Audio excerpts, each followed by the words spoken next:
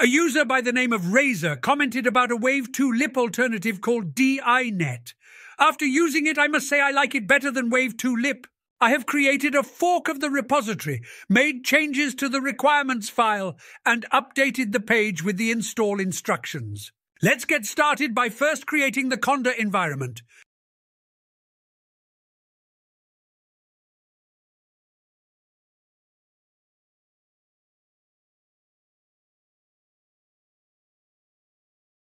And then clone the repository.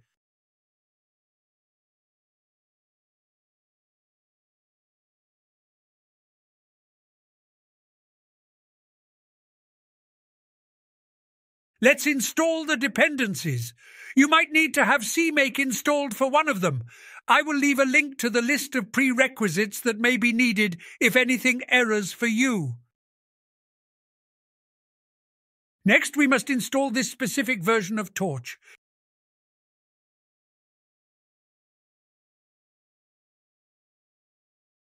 And finally, install this version of TensorFlow. Before we can run the application, we must download a zip file from this link. Just click on the 3 dots on the right and click Download. Extract the downloaded zip file. Open the DINet folder from the Git clone and move this extracted folder into the root of the application. Now let's copy this command to Notepad. We will need to modify the input video file, CSV file, and input audio file values. Let's go into the examples folder. For this test, I will select the test10 file. Laid out 10 different instances that we need to look into separately as part of our investigation as to what may have taken place. Let's modify the command to use test10 for the input video and test10 for the CSV. Notice the examples folder already has a CSV file for each of the video files. For the audio, I'm going to paste in this MP3 file. Today we will be installing Wave to Lip, which will let us make pictures and videos talk the words we want. However, this application requires the audio to be in a WAV format. I will use FFmpeg real quick to convert it. I'm going to copy the path to this folder. Then open a new prompt window. I'm going to simply call FFmpeg with the input MP3 file and then specify a WAV output file.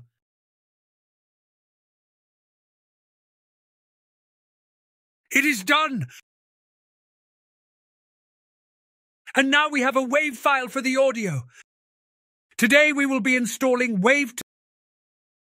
Let's modify the command to use this new WAV file. Now let's run the command.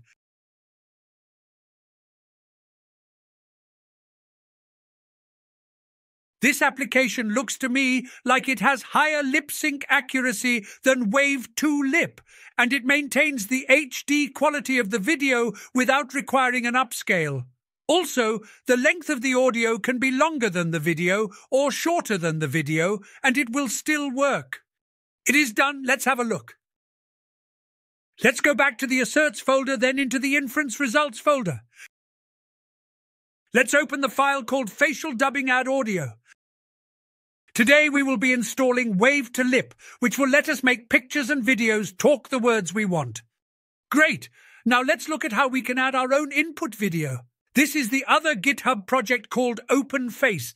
We will use this to generate the CSV file that is required by the other application.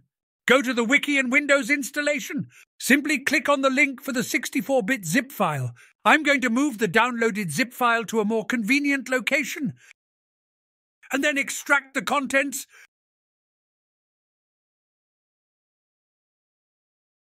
Go into the extracted folder. Let's go back to the GitHub page.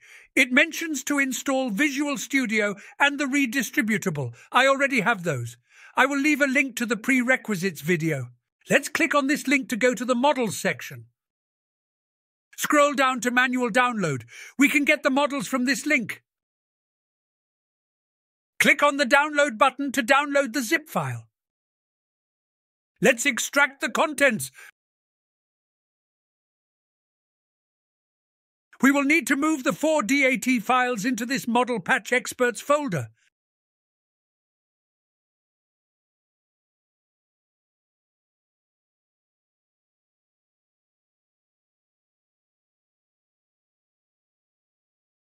The other MAT files are not needed for anything here. Now let's go to the root of this application and launch the OpenFace offline app. This part is important as I got stuck here until I realized this.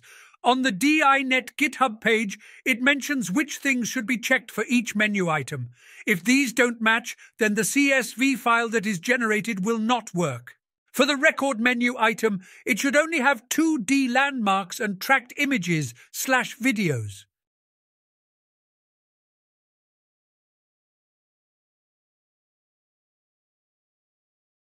For the recording settings menu item, it should have just the masked aligned image.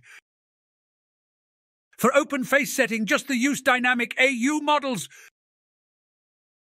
For the view, just the show video.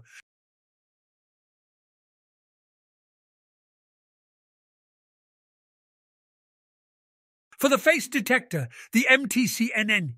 And for landmark detector, the CE-CLM. For my video, I'm going to use one from the Tunify app.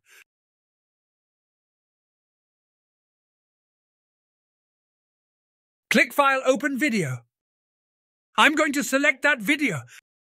Now it is going to go through and process this video and generate the CSV file. Let's take a look. Go into the processed folder. And here we have our CSV file. I'm going to copy it and paste it into the examples folder of the other application.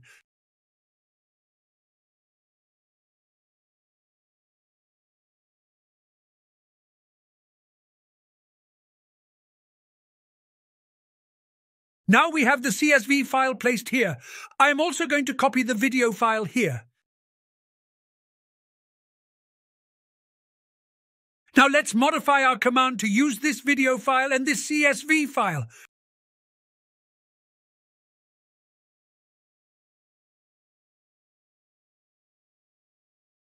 Keep the same audio and run the command.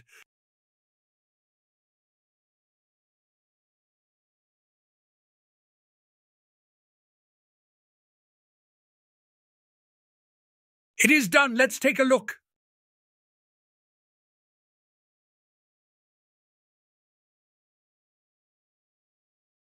Today we will be installing Wave to Lip, which will let us make pictures and videos talk the words we want.